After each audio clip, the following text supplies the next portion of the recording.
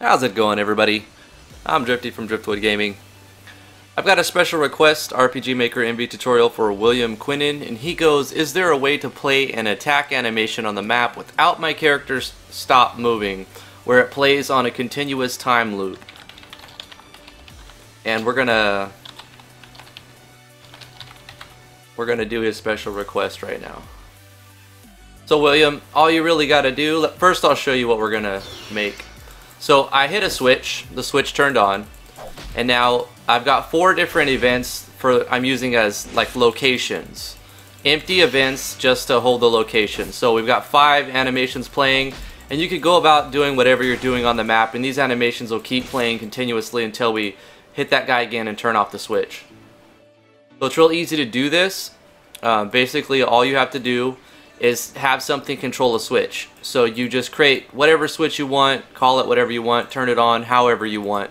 In this case, I've got an event that's got 2 pages. One page, the first page, you activate it with the action button, and it turns on a switch, turns on self switch. So once the self switch is on, it'll go to this page, and it'll keep running.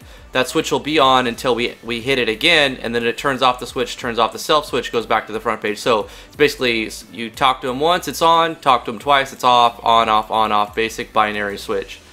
But what I'm doing is I'm creating a common event parallel process. So this, I guess, what we could call parallel animations. So you create a common event, you set the trigger to parallel. It's got to be parallel, and then the switch condition, that one switch we turned on with our inside of our event.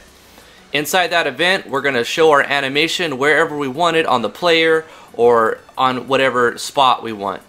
So you can see that I have 4 other events. I'm going to come back to this common event. But you can see I've got these 4 other events. There are priority below characters. You want that, and the trigger action button, you know, so that they can't really be triggered unless you go on top of them. And if you do trigger them, they're blank events, they do nothing. All you want to do is give it a name so you know its location. This is animation spot 1, same thing with this spot 2, and then this is 3 and this is 4. So when you trigger an animation to play with show animation, you have to select a location. You can get my plugin DG_place animation. It's on my website, and that'll let you place an animation anywhere on the screen. And it just takes a little bit of learning to do. It's pretty simple. But this is even easier, right? So you just go here and you put in a new animation. I'm sure you know how to play animations. The problem you're having is you don't know how to make it so that you can do other stuff while animations are going off in the background. So you set the trigger to parallel, turn on that, select the switch you want to have on, and then you want to include waits. So the wait command is going to normally an event that has a wait, it would stall the game, right? So you have to wait for it to finish. But in a parallel process, the wait only stalls that event itself.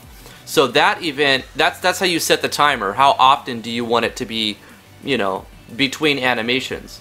So you set the wait and the number of frames you want. So I've got 280 frames just in between here, but you could set the number to whatever you want. And basically that's it. I mean, pretty simple. This is an example project that you can use to sort of like you know, use it for how you want to do it in your game. We'll take a look at it in game one more time. We turned on the switch, and now it's doing this animation, animation there, animation there, animation here, and animation here, and boom, and it'll keep going back here, and if we want to stop it, all you have to do is turn off that switch, and the parallel process will end. So William Quinene, hopefully I'm saying your name right. Sorry if I'm not. That's it. That's how you do it. Parallel animations. So like this video if you thought this was helpful. Anybody else who found this informative, educational, whatever, give it a like. I'd really appreciate that. Subscribe to the channel if you like game development turtles. If you like turtles, if you guys, if you like turtles, subscribe to this channel. Yeah. All right. Thank you so much for watching. We'll see you in the next video.